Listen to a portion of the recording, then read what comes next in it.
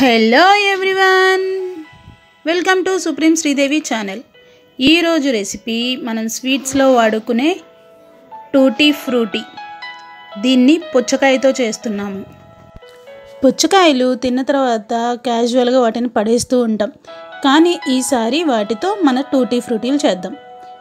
ఇప్పుడు మనం కట్ చేసి పెట్టుకున్న పీసెస్లో నుంచి ఇలా స్మూత్గా కనిపించే పార్ట్ మొత్తాన్ని తీసివేయాలి. అలాగే బ్యాక్ సైడ్ ఉండే గ్రీన్ కలర్ పార్ట్ మొత్తాన్ని కూడా తీసివేయాలి. అంటే పీల్ మొత్తం తీసి మనం తీసుకున్న ముక్కలన్నిటినీ శుభ్రంగా కడిగి పెట్టుకోవాలి. ఇలా చేసుకున్న వాటిని కరెక్ట్గా అన్నీ ఒకే సైజులో ఉండేలాగా పీసెస్ లాగా కట్ చేసుకోవాలి. ఇవన్నీ ఒకే సైజులో ఉంటే మనకి చూడటానికి చాలా అందంగా ఉంటాయి. ఇలా పీసెస్గా కట్ చేసుకోవాలి, ఈవెన్గా ఉండే విధంగా.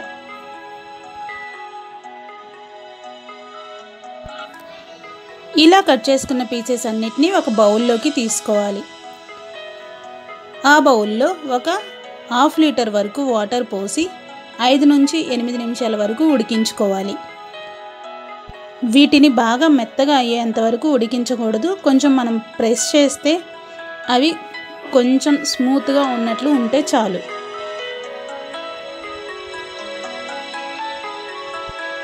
ఇక్కడ చూపించే విధంగా స్మూత్గా, అంటే మనం వేలితో ప్రెస్ చేస్తే కొంచెం స్మూత్గా ఉంటే చాలు. అవి విరిగిపోయి బాగా మెత్తగా అవ్వాల్సిన అవసరం లేదు.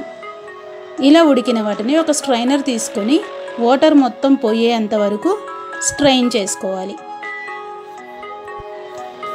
వీటిని ఆరనిచ్చి మనకి ఒక కప్ తీసుకొని దానితో ఎన్ని కప్స్ అవుతున్నాయో మెజర్ చేసుకోవాలి. ఇది ఎందుకు అంటే మనం షుగర్ సిరప్ ప్రిపేర్ చేసుకోవడానికి ఎంత షుగర్ వాడతాము అనే దాని గురించి.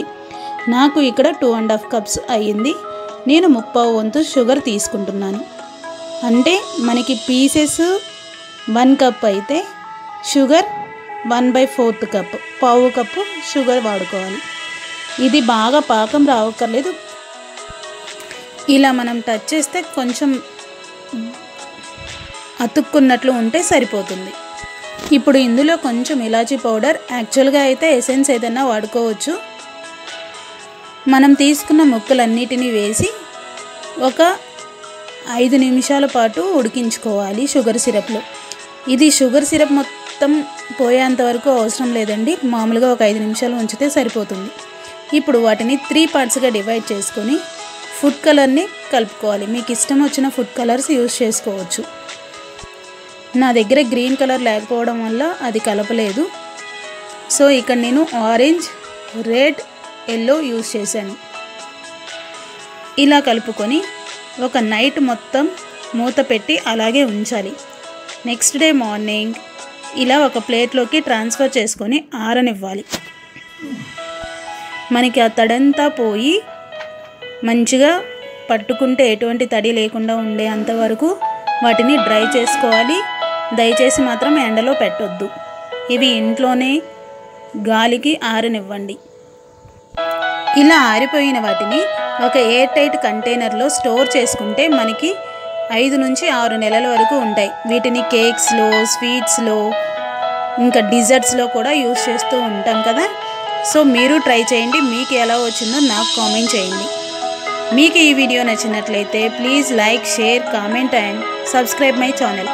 Thank you for watching.